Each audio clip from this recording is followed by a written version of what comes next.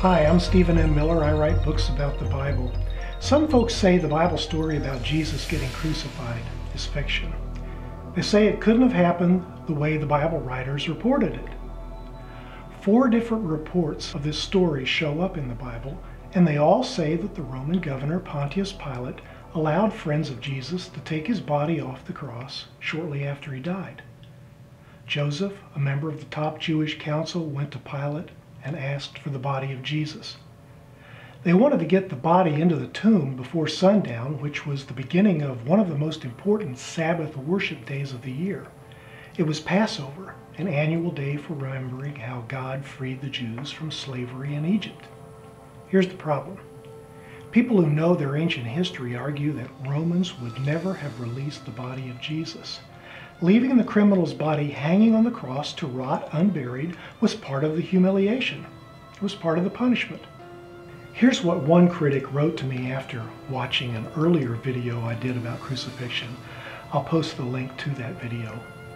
The Romans were absolutely in charge. As such, they would not have cared one whit about removing his body from the cross before sundown in respect for the Jewish Sabbath. They left bodies up there to rot to remind the citizenry not to mess with Roman order. I looked into the history of that to see what writers who lived in Roman times had to say about what Romans did with the bodies of crucified victims. I came away with 2 surprises. First, I couldn't find any evidence that there was a standard procedure for Romans to leave the body hanging on the cross to rot. Second, I discovered that even if it was standard procedure, there was one excellent reason for the Roman governor Pilate to make an exception for Jesus.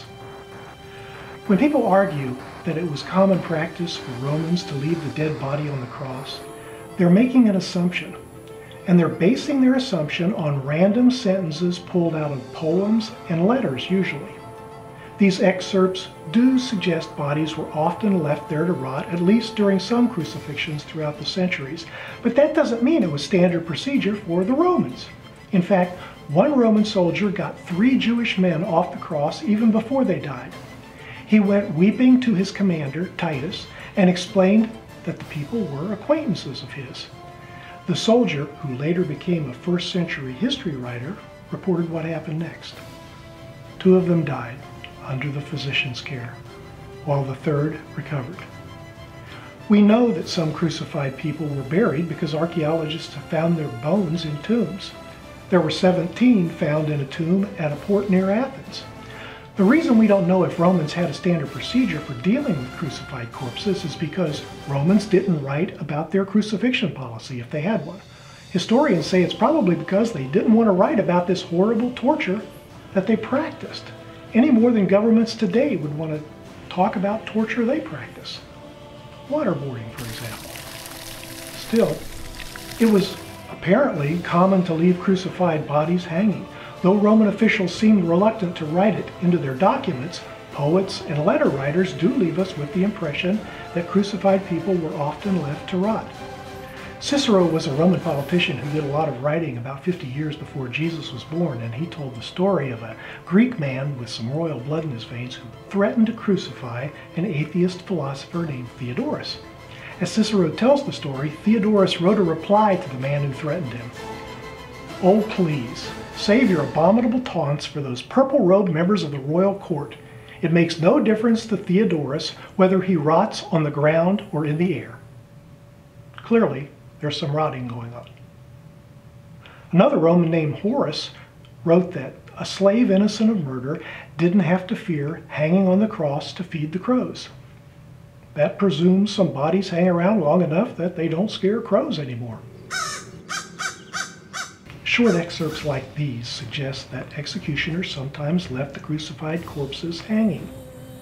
But many Christian scholars say it's probably not fair to presume this was standard procedure for the Romans.